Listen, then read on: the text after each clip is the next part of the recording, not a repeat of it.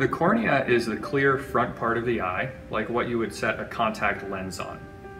Astigmatism occurs when the cornea, instead of being perfectly round like a basketball, is flatter in one direction and steeper in another direction. Astigmatism can be managed at the time of cataract surgery in various ways.